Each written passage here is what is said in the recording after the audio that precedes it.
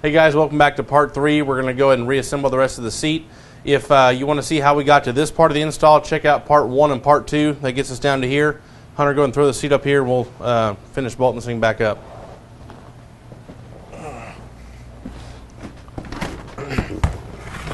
And a quick little note when you're carrying the seat, if you're moving it on and off the bench, there's a plastic rail right here in the front that houses all the motors for the power controls. Don't grab a hold of this plastic part. We always grab a hold of this steel part right here. Get a rag so you don't cut yourself. Again, it is sharp. If you pick it up by that, it'll break. It's real easy and it'll snap, and you'll never be able to get the gears back on there right. Yep. Go like that. Get this back on and connect all the electrical controls, and we'll show you how we make the cuts for the control panels. At the bottom here of the seat bottom right here, there's two little plastic tabs that fit in the grooves. You should already seen that when you took the seat out of the truck. But again, just line those two little knobs up. Then go ahead and pull these bolts right here through those holes. Here's the nuts right here. You got them over here. Here's your 13 also. Alrighty.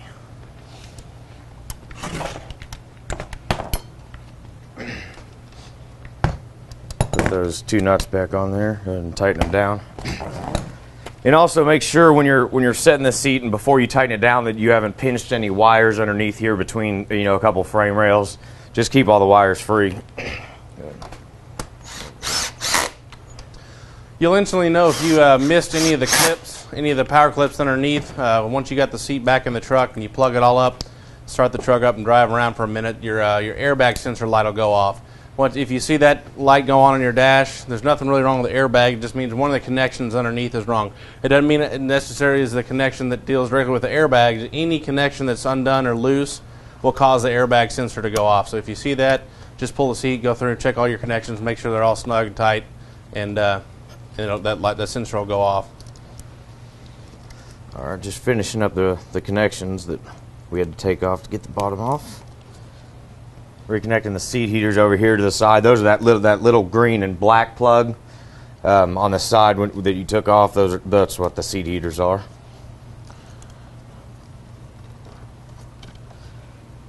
Oh.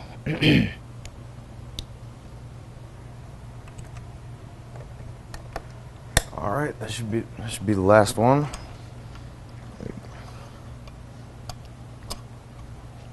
All right, go ahead and flip this up.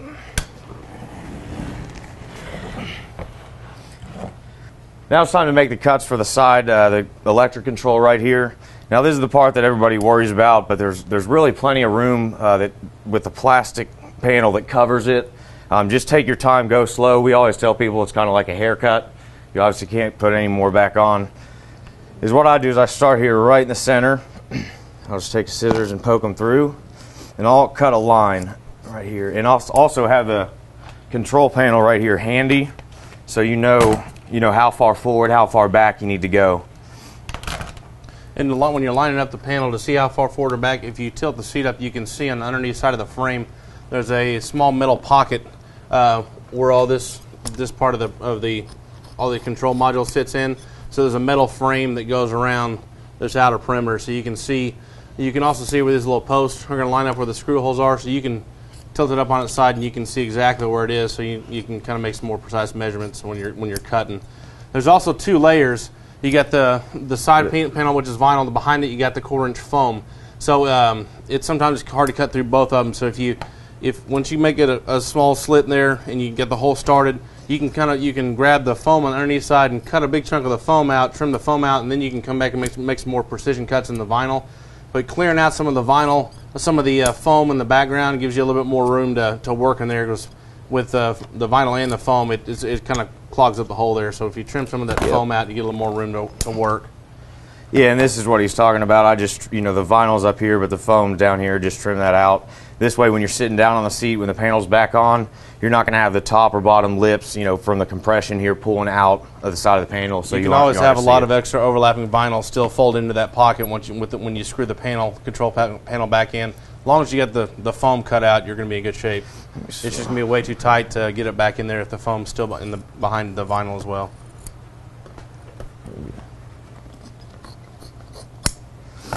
All right, and then your screw holes right here, you'll be able to see the post.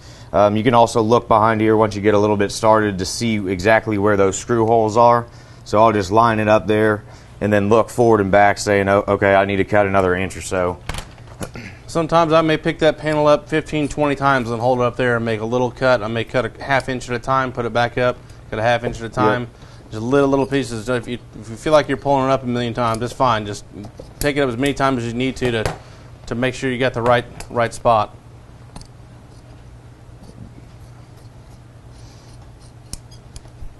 All right, let's see about that. Right there. That should be good. So I'll come back and connect these two power connections here. You get the one in the front and the back. Once you got them connected, you want to try to feed the front one in first, so the back end will flare out, and you'll push the front end under because there's a little lip on the front end that the plug needs to kind of get behind. If you try to push it straight down straight into the hole on the side, the front plug will catch on a little part of the frame. So if you tilt the back end out and kind of rock it in forward and then pull the panel inside, it's going to go in a lot easier. It won't pinch all your wires on the front. Okay. Okay, you good there? Flip the seat here.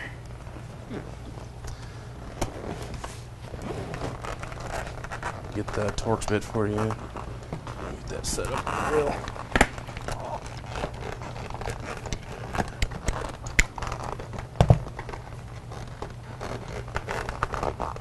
Okay. And when you're running your screws through the side, you don't want to tighten them real tight because it's just a small little plastic ring in there that's holding it. So if you torque it in too much, you can snap the plastic on your side panel. So you want to get it in real hand tight. We'll start it with this. We've done it so many times we know not to, where we need to stop. But if you want to take just a hand Phillips or Torx, whatever your panel is, just make sure you don't tighten them in too fast, too hard, because you can break the plastic tab on the inside of the control panel there, and then the screw won't hold it all. Yeah, I need to trim a touch more up here at the front.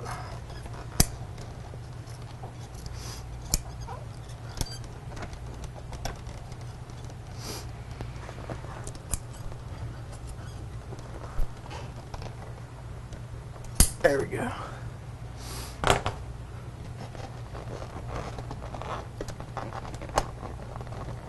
Yep. There we go. All right.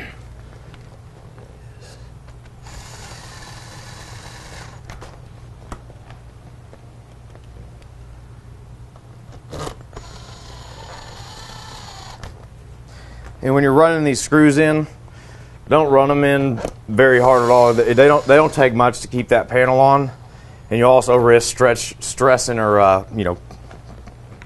cracking that side panel. All right. Okay. Here we go. To the seat. Hope this install video helped you. For other install videos, please check out our YouTube channel, The Seat Shop. If you got any other questions, feel free to give us a call at 214-710-2565.